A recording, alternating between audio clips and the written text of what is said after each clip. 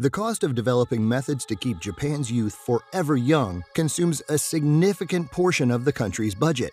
Another critical step forward in making people live longer has been testing a vaccine against cells that cause humans to age.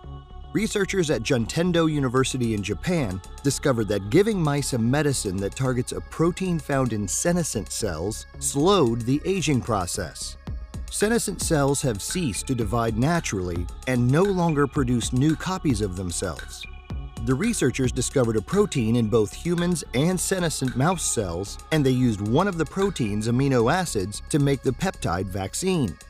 In this video, we're going to see how vaccination causes the body to produce antibodies that bind to senescent cells and are then removed by white blood cells that bind to longevity antibodies. The researchers discovered that giving the vaccine to animals with stiff arteries caused a significant number of the senescent cells that had accumulated over time to die, resulting in a reduction in the size of the sick regions. When it was given to elderly mice, it was discovered that they became weaker at a slower rate than animals who had not been infected with the virus.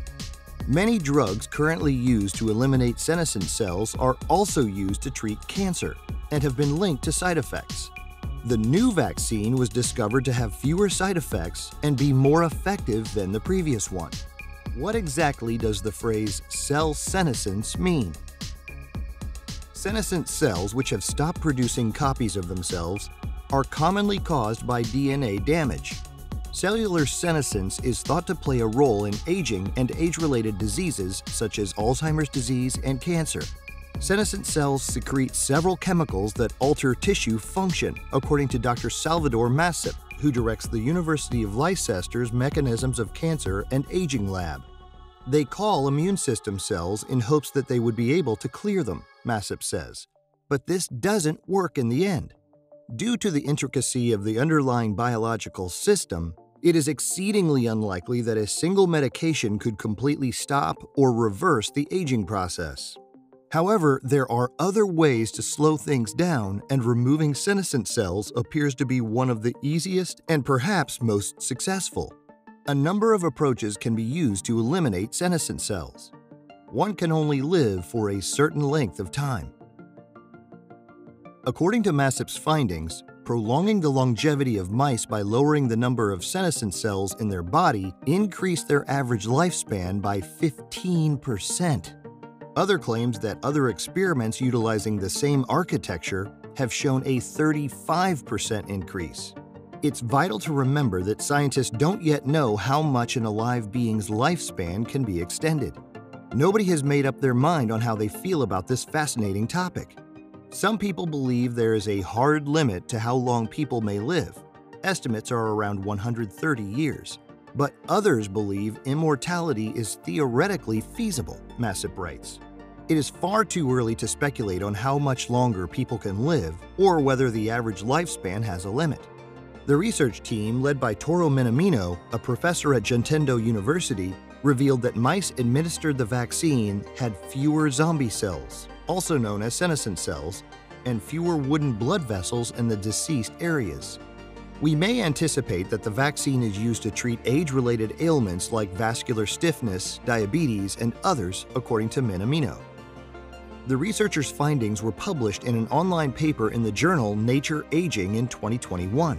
Senescent cells have ceased to divide but have not yet died due to their advanced age. Releasing substances that the immune system can detect triggers inflammation in neighboring healthy cells. What exactly do we mean when we say zombie cells? Senescence is an age-related natural phenomenon that happens in cells. This is because the cell's useful life has come to an end. Because it has done dividing and contributes to metabolic functions essential for survival, a cell should die and be recycled towards the end of its existence. The senescence-associated secretory phenotype, often known as SASP, is a genetic marker that causes cells that are otherwise healthy to start aging. Toxic chemicals production. SASP produces toxic chemicals that injure neighboring cells, the extracellular matrix, and other structural components. This causes a cascade of harmful consequences, including chronic inflammation, arthritis, tight blood vessels and hastening the aging process in healthy cells. Glycoprotein no metastatic melanoma protein B, GPNMB, was discovered in aging cells in large amounts in both humans and animals.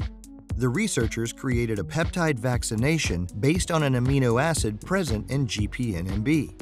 This immunization causes the body to produce antibodies that adhere to the senescent cells. Once antibodies have been attached to senescent cells, leukocytes will attach themselves to the antibodies and kill the senescent cells. Experiments on the aging process. The vaccination was given to mice with stiff arteries, and the results showed that senescent cells were eliminated. The stiffening affected area's size was reduced. When compared to animals that were not given the vaccinations, the aged mice who received vaccines reduced the process of becoming frail. We think the vaccine will be used to treat vascular stiffness, diabetes, and other age-related illnesses, says Professor Amino of Juntendo University, the project's principal investigator. Even though hemolytic medications typically generate unpleasant or potentially dangerous side effects, they are generally beneficial if enough research is done. According to some specialists, the new immunization gives protection for a longer length of time and has fewer side effects. According to the World Health Organization, Japan is the country with the longest life expectancy.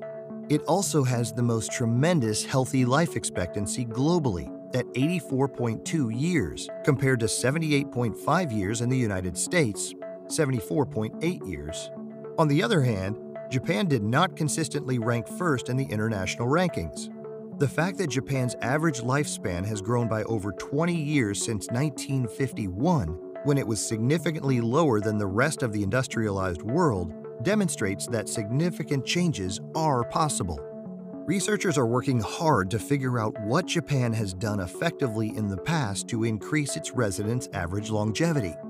Many factors, such as one's lifestyle, food, level of education, heredity, and the quality of their healthcare and retirement plans, may have all had a role. Despite having one of the world's oldest populations due to its low birth rate, the government invests in novel medical solutions to help its residents live longer, healthier lives.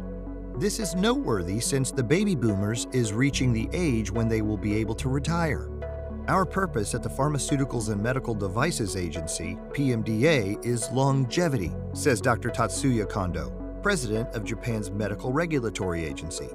I can't know for sure if the new drug therapies help society respect life for longer. Stem cell research. In Japan, stem cell research has long been prioritized to lower the frequency of severe illnesses and improve individuals' quality of life. According to the Financial Times, the state lost more than 12% of the $1.15 billion it had spent on medical research that was voluntary and not compulsory by law. The field of study dedicated to postponing or reversing the consequences of aging is rapidly growing. A great number of significant things have been uncovered in the preceding 10 years, Massip says. There's a good chance that the person who used the first anti-aging medication had a child. That's all for today's video.